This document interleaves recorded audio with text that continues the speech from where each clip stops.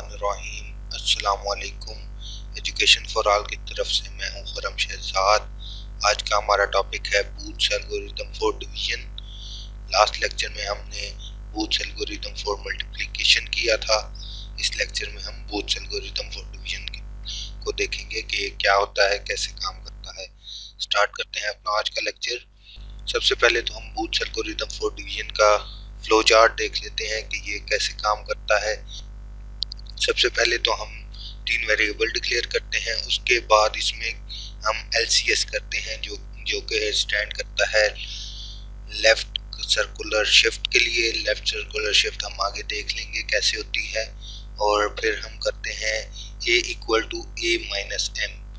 अब यहाँ पे तो हमें M की वैल्यू दी हुई है -M का मतलब ये है कि हम जो हमारा M होगा उसका 2's कम्प्लीमेंट ले लेते हैं या 1's कम्प्लीमेंट लेके 1 ऐड करेंगे तो 2's कम्प्लीमेंट वो हो जाएगा।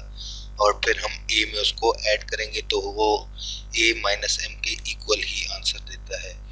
उसके बाद हम A की वैल्यू को चेक करेंगे कि A में जो हमारे पास वैल्यू आई है वो 0 से लेस है या नहीं। अगर तो वो 0 से लेस है तो हम Q नॉट जो कि Q की लीस्ट सिग्निफिकेंट बिट होगी उसको हम 0 कर देंगे और A में M को ऐड कर देंगे। मीन A की जो वैल्यू होगी उसमें हम M को ऐड कर देंगे, जो M की जो वैल्यू है उसको हम ऐड कर देंगे। और अगर तो हमारा A जो है 0 से लेस नहीं है, मीन 0 से ग्रेटर है, तो हम Q नॉट की जगह 1 लिख देते हैं और यहीं पे एंड हो जाता है। यहाँ पे गलती से एंड की जगह पे स्टार्ट लिखा गया है तो ये एंड है। अब हम एक एग्जांपल ले लेते हैं। यहाँ पे सबसे पहले तो इनिशियलाइजेशन की गई है, जैसे कि मैंने आपको स्टार्ट में बताया था। फ्लो चार्ट में सबसे पहले हम इनिशियलाइजेशन करेंगे।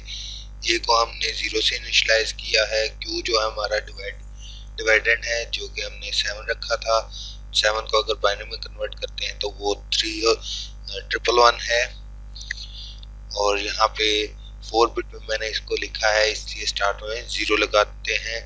और 3 जो है हमारा M जो है हमारा डिवाइजर था जो कि 3 है, उसको मैंने बाइनरी में कन्वर्ट करके 11 लिखा है। 4 बिट में जब हम 11 या 3 को हम लिखते हैं तो 2 0 साथ एक्स्ट्रा लगाते हैं। ये 4 बिट में मैंने क्यों लिखा है, इसकी वजह ये है कि हमारा आंसर जो है एक हमें क्वोशंट देगा और एक हमें रिमाइंडर रहेगा, इसलिए। और दूसरा ये कि हमारे जो कंप्लीट स्टेप्स हैं वो 4 स्टेप में ये कंप्लीट सॉल्व होगा, इसलिए भी मैंने 4 बिट के ये नंबर लिए हैं। अगर मैं 3 बिट के लेता तो ये 4 स्टेप पे नहीं जा सकते थे हम, इसलिए यहाँ पे मैंने 4 बिट में लिया है। सबसे पहला स्टेप जो हम करते थे LCS है जो कि लेफ्ट सर्कुलर शिफ्ट है। सबसे पहले हम लेफ्ट सर्कुलर शिफ्ट करेंगे, तो यहाँ से मैं पेन ओपन कर लूँ। ये 1 जो है Q1 जो कि लीस्ट सिग्निफिकेंट बिट है क्योंकि ये राइट साइड पे शिफ्ट हो लेफ्ट साइड पे शिफ्ट होगी। और सेकंड वाला जो 1 है वो 3rd पोजीशन पे शिफ्ट हो जाएगा। 3rd वाला 1 जो है ये 4th पोजीशन पे शिफ्ट हो जाएगा। Q का जो लास्ट 0 है वो A की लीस्ट सिग्निफिकेंट बिट पे शिफ्ट हो जाएगा और जो A की लीस्ट सिग्निफिकेंट बिट है वो सेकंड पे शिफ्ट हो जाएगा जो कि 0 है। इसी तरह ये सेकंड वाला 0 3rd पोजीशन पे, 3rd वाला 0 पे, और जो ये का लास्ट में एक मोस्ट सिग्निफिकेंट बिट पे 0 बच जाएगा। ये यहाँ से सर्कुलर शिफ्ट है तो ये सर्कुलर होके Q नॉट वाली जगह पे आ जाएगा। उसके बाद हम A माइनस M करते हैं। माइनस M जैसा कि हमने पहले देखा था कि M का 2's कॉम्प्लीमेंट ले लेते हैं या M का 1's कॉम्प्लीमेंट लेके 1 को हम ऐड करते हैं तो वो हमारा 2's कॉम्प्लीमेंट बन जाता है। अब 2's कॉम्प्लीमेंट होता क्या है, कैसे लेते हैं उसको देख लेते हैं। सबसे यहाँ पे अगर आप देखें तो हमारे पास 0 0 1 1 है जो कि M की वैल्यू है। अगर मैं इसका 2's कॉम्प्लीमेंट लूँ या 1's कॉम्प्लीमेंट लूँ तो 1's कॉम्प्लीमेंट पहले देख लेते हैं। 1's कॉम्प्लीमेंट में ये होता है कि जितने 1 हैं उसको हम 0 में कन्वर्ट कर देते हैं और जितने 0 हैं उसको 1 में कन्वर्ट कर देते हैं। अगर मैं इसका 1 कम्प्लीमेंट लूँ तो यहाँ पे 1110 बन जाएगा। और अगर इसी का मैं 2's कम्प्लीमेंट लेना चाहूँ, यानी कि 1's कम्प्लीमेंट लेके 2's कम्प्लीमेंट लेना चाहूँ, तो जस्ट मैं 1 इसमें ऐड करूँगा तो वो मुझे 1101 आंसर देगा। अगर मैं डायरेक्ट इसको 2's कम्प्लीमेंट में कन्वर्ट करना चाहूँ तो फर्स्ट 1 एज इट इज और बाकी सबका 1's कम्प्लीमेंट, इनके फर्स्ट 1 जो है ये एज इट इज, जैसा कि हमने यहाँ पे इस साइड पे लिखा है 1, ये 1 एज इट इज आ जाएगा। और बाकी तमाम वैल्यूज का 1's कम्प्लीमेंट ले लें तो इस 1 की जगह 0 आ जाएगा, इस 0 की जगह 1 आ जाएगा और इस 0 की जगह 1 आ जाएगा, जो कि मुझे आंसर देगा 1101। और हम फिर इस a में ऐड कर लेते हैं a माइनस m की वैल्यू को। अगर a में माइनस m की वैल्यू ऐड करें जो कि -1 की वैल्यू है 1101 और a की वैल्यू है हमारे पास 0, तो 0 में कोई भी चीज़ हम ऐड करें, जो चीज़ हम ऐड कर रहे होंगे वही आंसर देगी। तो a का आंसर हमारे पास आएगा 1101। a की न्यू वैल्यू जो है 1101 है। उसके बाद हम चेक करते हैं कंडीशन को कि a जो है लेस देन 0 है या ग्रेटर देन 0 है। यहाँ पे अगर हम देखें तो ये हमारा, अगर इसको मैं गौर से देखूं तो ये हमारा 3 का 2's कम्प्लीमेंट था, जो कि -3, इसको हम कह सकते हैं कि ये हमें आंसर जो है ये -3 मिल रहा है। यहाँ पे ये जो है इक्वल टू है -3 के, और -3 जो है ये 0 से लेस है या ग्रेटर है, आप बेहतर जानते होंगे। मेरे हिसाब से तो ये लेस है 0 से, क्योंकि माइनस लगा हुआ है। अगर ये 3 होता तो ये ग्रेटर देन 0 होता। अभी यहाँ पे -3 है तो ये लेस देन 0 है। लेस देन 0 होता तो हम क्या करते थे, सबसे पहले Q0 की जगह पे 0 लगाते थे। अब Q0 क्या है, ये वाली वैल्यू जो है ये हमारी Q0 है, ये लीस्ट सिग्निफिकेंट बिट Q की जो है ये Q0 होती है। तो इसको हमने 0 करना है, ये ऑलरेडी 0 है, तो यहाँ पे अगर दोबारा मैं 0 भी पुट करता हूँ तो कोई इफेक्ट नहीं पड़ता। या यहाँ पे समझ लें कि 1 था, इसको मैंने 0 कर दिया, बट अगर मैं ऊपर से देखूँ तो ये हमारे पास 0 ही था, ये लीस्ट सिग्निफिकेंट बिट, और इसी को मैंने दोबारा 0 में कन्वर्ट कर दिया। उसके बाद हम a equal to a plus m करते हैं। a equal to a plus m करेंगे तो a की हमारे पास वैल्यू जो है इस टाइम 1101 है, जो कि यहाँ पे ये साइड पे भी लिखी हुई है और यहाँ पे भी ये लिखी हुई है, ये a की वैल्यू है। और m की वैल्यू जो है हमारे पास यहाँ पे ऊपर m जो हमने लिया था वही है 0011। अगर यहाँ पे भी मैं आपको साइड पे दिखाऊं तो ये यहाँ पे साइड पे लिखी हुई है 0011। और जब हम इन दोनों को ऐड करते हैं तो बाइनरी है 2's का बेस 2 है, बाइनरी में बेस 2 होती है। तो 11 जब जहाँ पे भी आएगा, यानी कि 1 जो कि हमें 2 दे रहा है तो वो 0, और यहाँ पे एक कैरी ओवर हो जाएगा जो यहाँ पे सेकंड नंबर पे फिर 0 बना देगा, 1 और 1 0। यहाँ पे फिर एक कैरी आएगा जो कि इसको फिर 2 बना देगा जो 0, और यहाँ पे फिर एक कैरी आ जाएगा जो यहाँ पे फिर 0 बनाएगा, और नेक्स्ट कैरी जो है आगे मूव हो जाएगा जो यहाँ पे एंड में लिखा हुआ है, इसको हम निगलेक्ट कर देते हैं। इतने जो 4 बिट तक का वैल्यू है उसको हम पिक कर लेते हैं और 5th बिट को हम यहाँ से कैंसिल आउट कर देते हैं, क्योंकि ये हमें नहीं चाहिए होगी। और हम 4 बिट का जो भी वैल्यू है वो हम लेफ्ट साइड से उठा लेंगे, सॉरी राइट साइड, जो भी 4 बिट की वैल्यू होगी उसको हम राइट साइड से पिक कर लेंगे। तो यहाँ पे जब हमने लेफ्ट राइट साइड से पिक की है 4 बिट की वैल्यू, तो ये हमारे पास 00000 ही दे रहा है। सेकेंड स्टेप में देख लेते हैं। सबसे पहले तो मैंने वही वैल्यूज ली हैं जो हमें लास्ट स्टेप 1 में, यानी कि जो मुझे मिली थी, a की वैल्यू 0 मिली थी और Q की वैल्यू जो है 1110, और m जो है सेम एज इट इज जो हमें स्टार्ट में ही 11 मिला था जो कि 3 है। और सेकंड स्टेप में हम फिर दोबारा से उस सारे प्रोसीजर को फॉलो करते हैं, LCS करते हैं, लेफ्ट सर्कुलर शिफ्ट।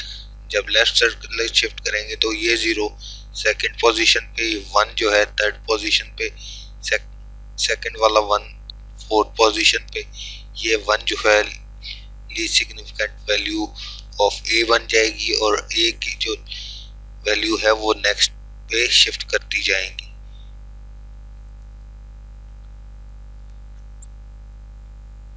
और ये 0 जो A का लास्ट है वो आपके Q नॉट वाली जगह पे शिफ्ट हो जाएगा। उसके बाद A माइनस M करेंगे। माइनस M की वैल्यू हमें पहले ही पता है, जो हमने स्टार्ट में ही निकाल ली थी, 1101, और A की यहाँ पे वैल्यू है 0001। जब हम इनको ऐड अप करेंगे तो ये हमें 0111 देगा, जो कि 1110 बनता है। तो वो हम लिख लेंगे। ये हमने साइड पे कैलकुलेशन की हुई है, अगर आपको समझ नहीं आई तो ये आप कैलकुलेशन भी देख सकते हैं। उसके बाद हम A की वैल्यू को चेक करते हैं कि A जो है लेस देन 0 है या नहीं। अगर मैं इसको इस सारे प्रोसीजर को 1110 को और से देखूं या इसको मैं दोबारा से कन्वर्ट करना चाहूं, क्योंकि यहाँ पे माइनस M इन्वॉल्व था, तो इसका मतलब है ये कोई ना कोई माइनस में वैल्यू है। अब मैं इसका दोबारा से 2's कॉम्प्लीमेंट लूंगा तो ये मुझे पता चल जाएगा कि ये को क्या वैल्यू थी। यहाँ पे अगर मैं 2's कॉम्प्लीमेंट इसका लेता हूँ तो 0 एज इट इज फर्स्ट 1 की जगह 1 आ जाएगा, और बाकी 1 जो कन्वर्ट हो जाएंगे 0 में। तो ये 0010 जो कि बाइनरी में 2 के इक्वल होता है, तो मैं इसको कह सकता हूँ कि ये मेरे पास -2 लिखा हुआ है। -2 जो है वो लेस देन 0 है, इसलिए Q नॉट की जो वैल्यू है उसको हम 0 कर देंगे, जो कि ऑलरेडी यहाँ से हमें 0 मिल रही है, बट मैं इसको दोबारा से 0 यहाँ पे पुट कर देता हूँ और A equal to A plus M कर देते हैं। ये साइड पे हमने A equal to A plus M किया हुआ है। M की हमारे पास वैल्यू है 0011 और A की जो हमारे पास यहाँ पे वैल्यू है 1110।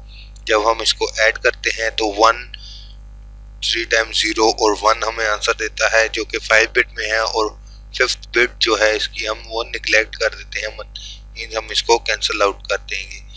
और जो हमारे पास लेफ्ट साइड से राइट साइड से 4 बिट की वैल्यू है जो कि 0001 है, उसको हम पिक कर लेते हैं। तो यहाँ पे हमारा सेकंड स्टेप भी कंप्लीट हो जाता है। थर्ड स्टेप अब देख लेते हैं। थर्ड स्टेप में सेम जैसे हमने पहले किया कि सेकंड स्टेप से जो हमें वैल्यू मिली थी उस तमाम वैल्यू को हमने पहले लिख लिया A, Q और M की। उसके बाद सबसे पहले हमने लेफ्ट सर्कुलर शिफ्ट किया Q और A को, तो Q में फिर हमारे पास वैल्यू 1000 आई और A में 0011। उसके बाद A माइनस M। अब हमें पहले भी पता है कि माइनस M की वैल्यू 1101 है, जो कि चेंज नहीं होती, क्योंकि M जो है वो हमारा डिवाइजर है। डिवाइजर की वैल्यू चेंज नहीं होती, तो ये एज इट इज वही रहेगा। बट A की वैल्यू जो है इस टाइम हमारे पास 0011 है। जब हम इसको चेक दोबारा से ऐड करते हैं तो 110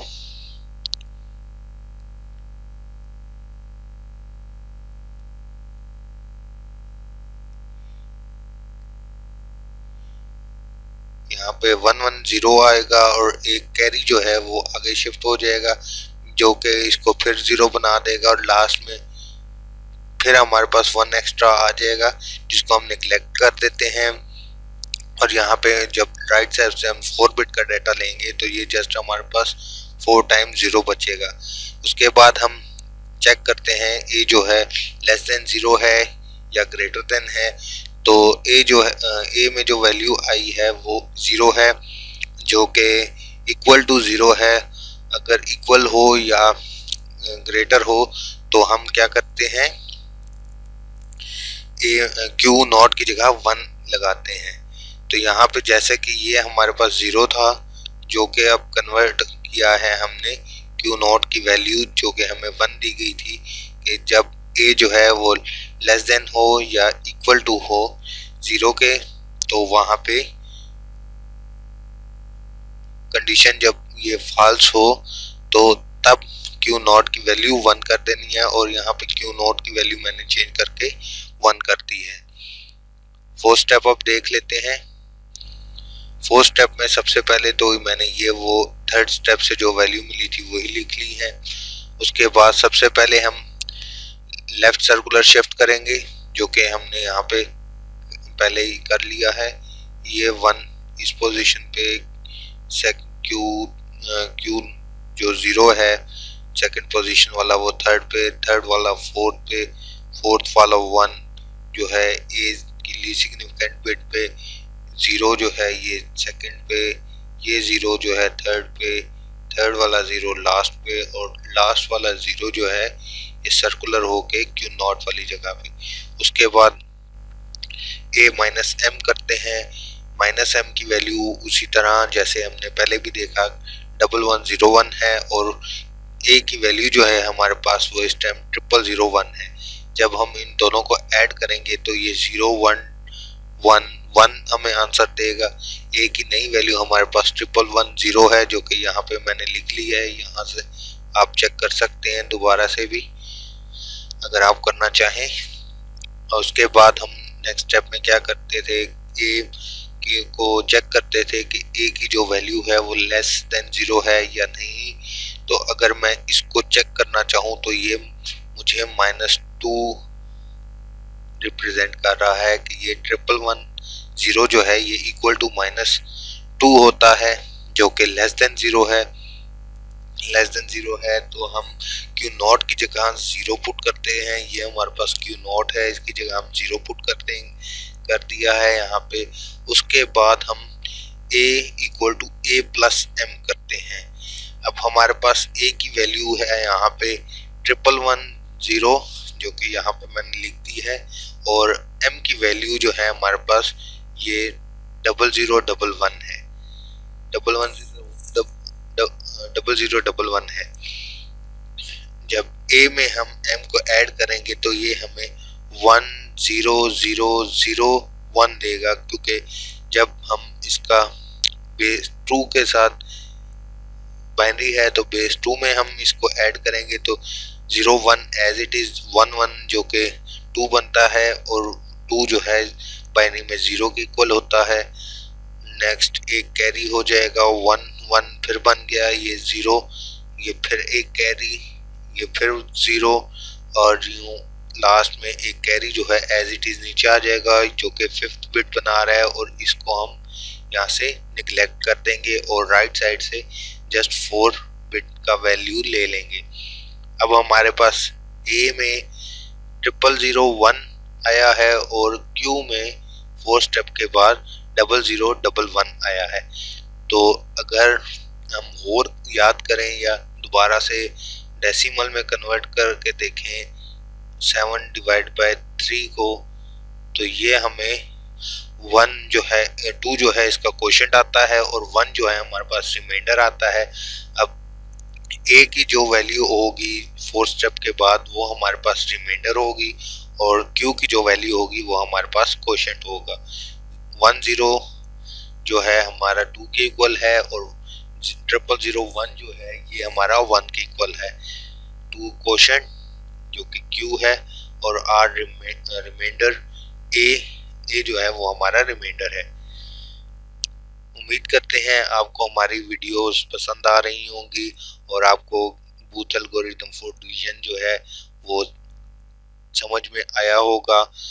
अगर नहीं समझ आया तो आप एक दफ़ा दोबारा इस वीडियो को देखें और साथ खुद से भी सॉल्व करने की कोशिश करें। और अगर आपसे फिर भी किसी क्वेश्चन में इशू आ रहा है तो हमें आप कमेंट करें, ताकि हम आपको बेहतर गाइड कर सकें या आपको उसका आंसर बता सकें। अगर आपको हमारी वीडियोस पसंद आ रही हैं तो हमारी वीडियो को लाइक करें, हमारे चैनल को सब्सक्राइब करें। Thank you for watching. अल्लाह हाफिज़।